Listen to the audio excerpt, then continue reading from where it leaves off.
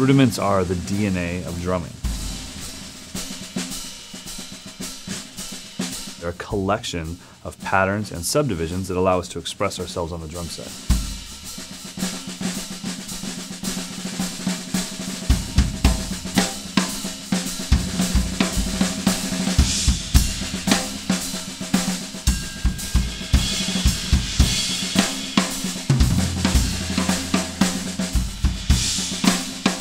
As drummers, we have these rhythms and these sounds that are happening in our head, and we want to move them and express them around the drum set. But without rudiments, we can't do that properly. The analogy that we use as far as music, drumming, rudiments being a language is spot on. Rudiments, that's your vocabulary words that allow you to get your point across. Obviously, eventually you're going to develop your own slang and your own way to speak on the instrument, but in the beginning, you have to have your rudiments down to have your vocabulary down. I think it's natural to think that practicing as fast as you can go will build your speed, and that's actually not true when it comes to pattern speed. All right, so let's start out with double strokes at about 1 E and a 2 E and a nice and slow and.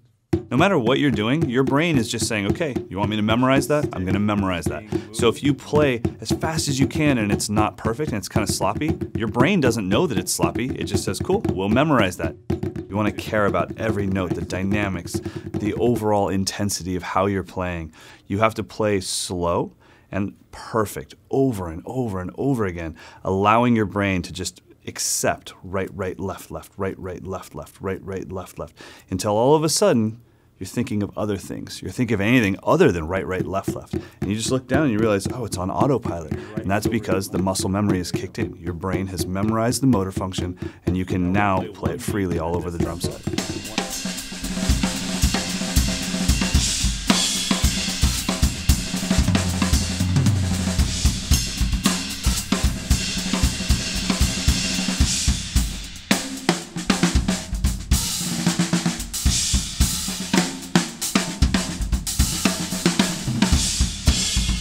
Get rid of the rights, get rid of the lefts, get rid of the 1 E and a 2 E and eventually it's just a sound.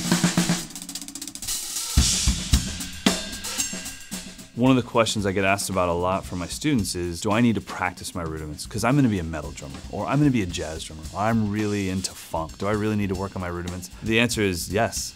No matter how you want to sing a song, you're going to need to learn the language to make up the lyrics of that song. The style doesn't matter. I mean, the style creates the intensity and the slang that you put on this language, but you still have to know your core rudiments. Even though it may seem boring to work on a pad, it's going to make the drum set more fun. The more things you can say, the more you enjoy speaking. So yes, we all have to work on our rudiments.